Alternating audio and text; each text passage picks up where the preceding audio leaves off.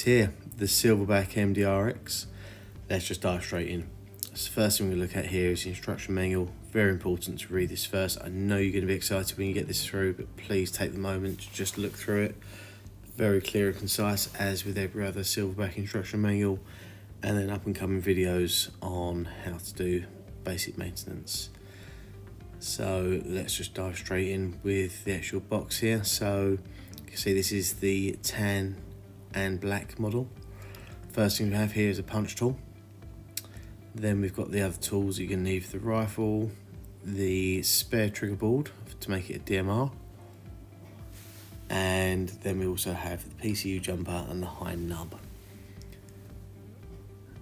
And we'll just take this out. It feels so nice in the hands. The weight's towards the rear where you want it to be. And before we put the box away, we've also got the spare springs, which we'll show you how to change those later.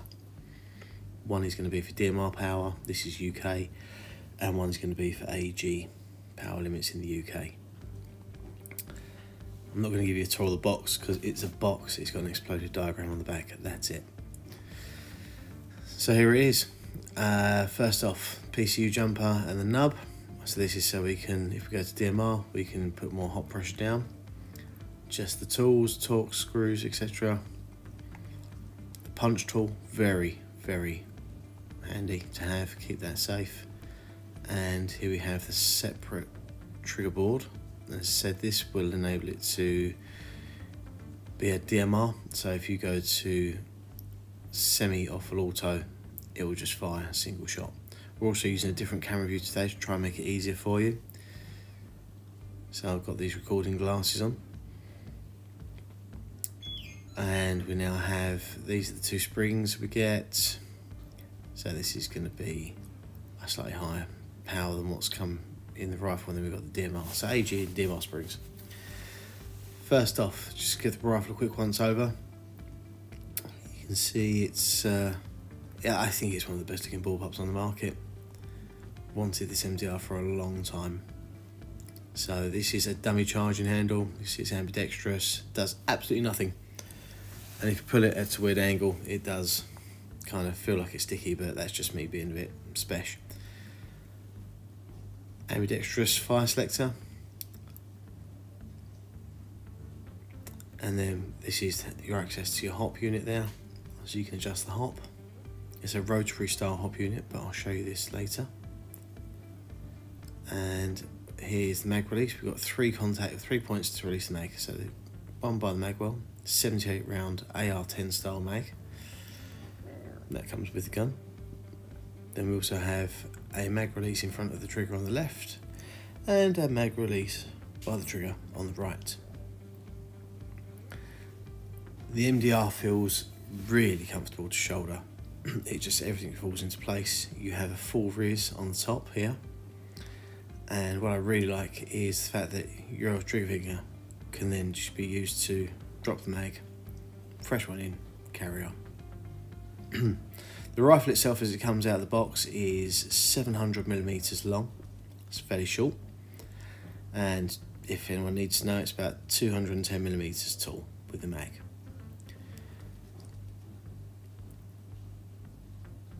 So we're going to drop the mag out. And the first thing we're going to look at is the barrel swap and how to get access to your hop unit. Very similar system, it's a Desert Tech system. But the first thing we're going to do is just loosen these two bolts on the handguard. We don't take these out, they just need to be loosened off. If you do take them out, it's not a problem to take them back. Punch this pin out here. You can see why the punch tool is very handy when it comes to working around this rifle. Again, we're going to switch to this new camera view just to try and give you a better idea of what's going on. If the handguard's a little bit too stiff to take off, all you need to do is just perhaps loosen these two bolts up a little bit more, like I'm doing here. The golden rule is don't force anything. So now that's off there. What we're going to do is, you can see we have a locking bolt here and then two tension bolts here, so we're just going to release these off, set it to unlock. Anyone with an SRS, this will be, or HTI, this will be very familiar. and the outer barrel and hop unit drop straight out. The Micron kit, which is rumoured to be coming out later this year, will bring the rifle to about here. That's the look I'm going to go for when it comes out. So, to release your hop unit and inner barrel from the outer barrel, 2mm Allen screw on either side. Hex screw, Allen screw, whatever you want to call it. And then it slides straight out. The MDR-X will come with a 420mm inner barrel, and the hop unit itself is a toolless construction.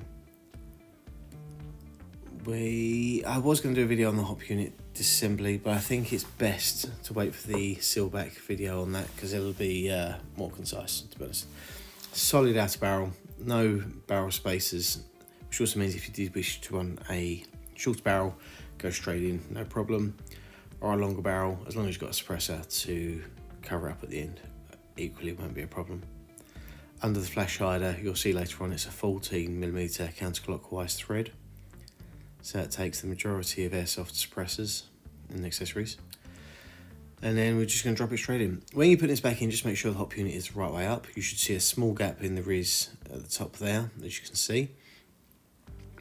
Now the first thing I always do is set to lock. So that's the reverse of how you take it out.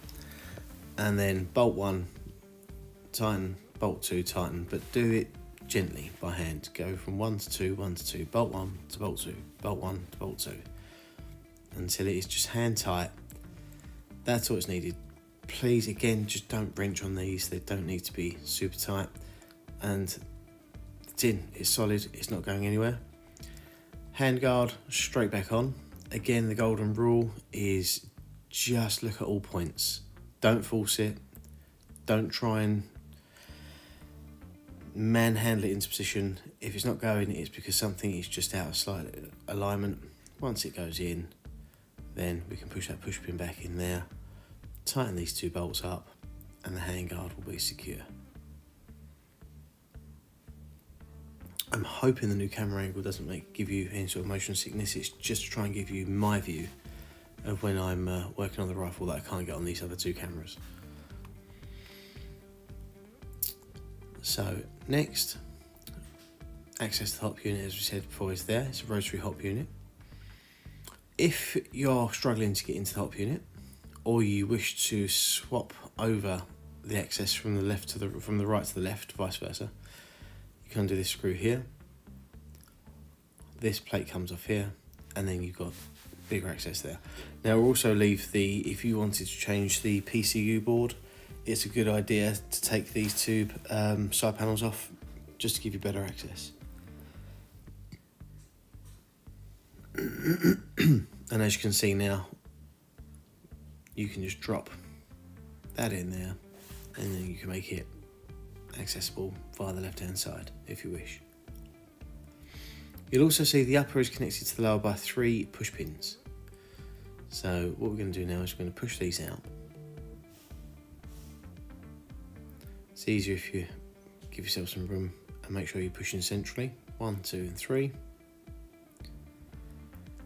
And just make sure these are pulled out to the point that they click. If they come out in your hand, you can just push them back in. It's not going to be a big drama.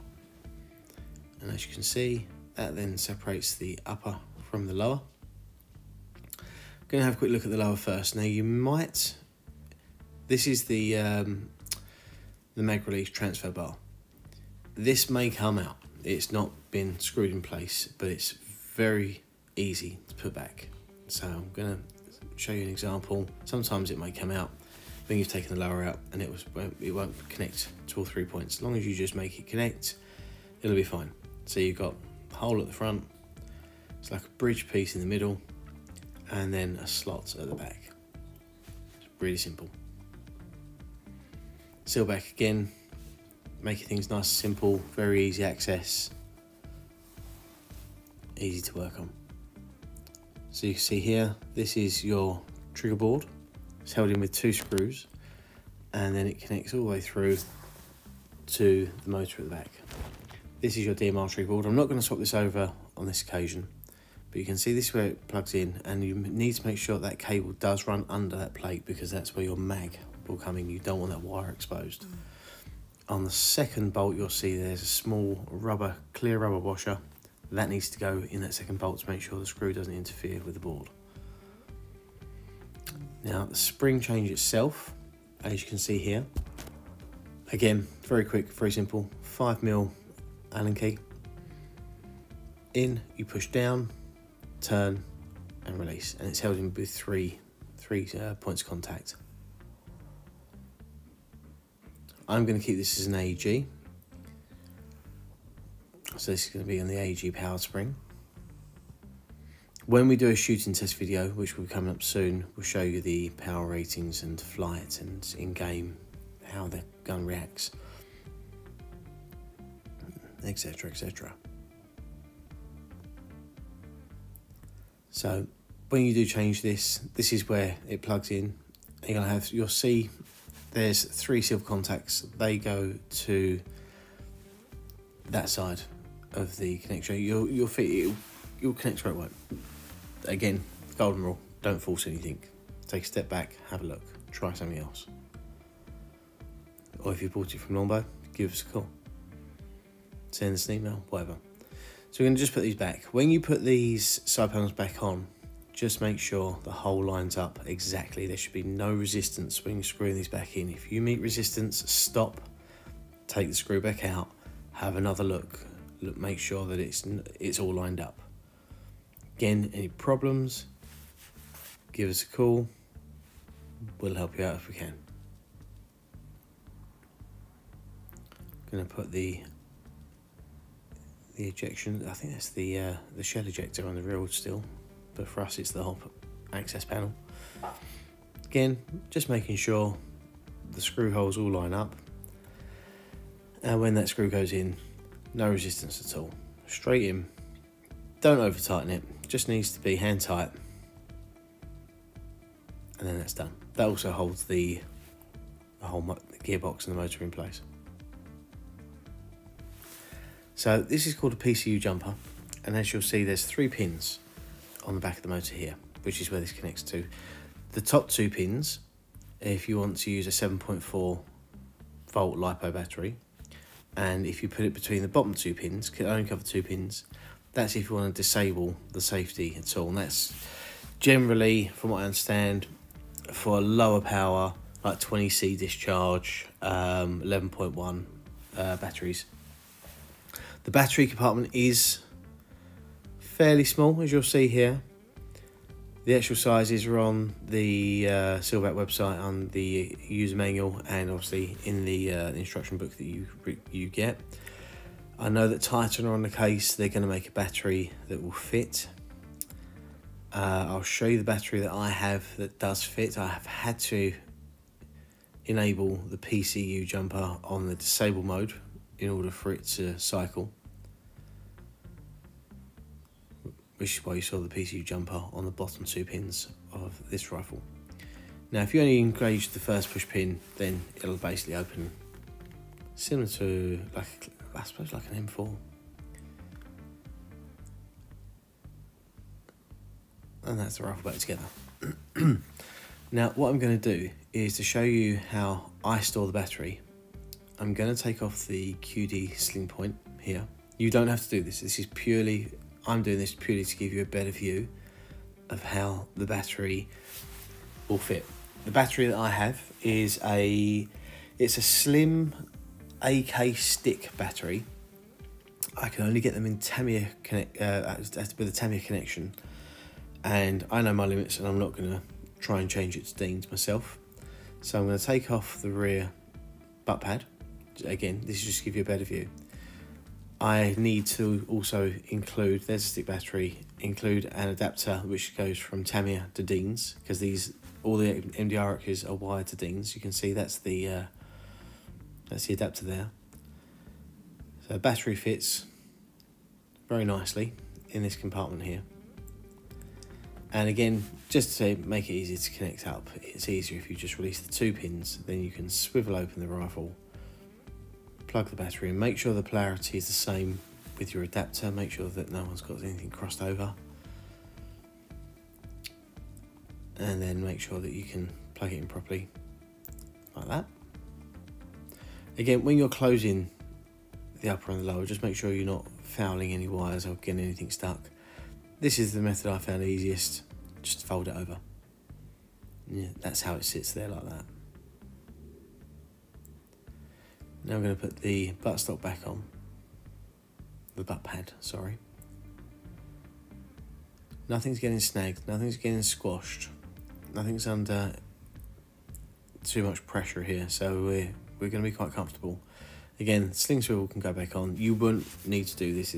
I took it off purely to just give you a better view.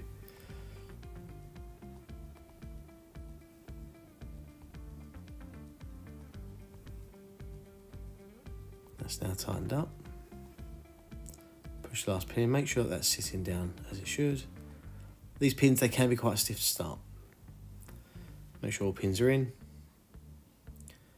Put it on semi. And there you go. You can see the gun's actually forcing itself back under its own action. And then on to full auto, because we're again on a G board, not the DMR board. Trigger response is phenomenal in these. It's really something to behold. Silverback have done a great job. So here's the 78 round mag. Now I know that there are some PTS 150 round mags, which, you know, is going to catch your attention. You're thinking, well, I'm almost doubling my mag count. Apparently you only get over 120 rounds in those mags and they don't feed great.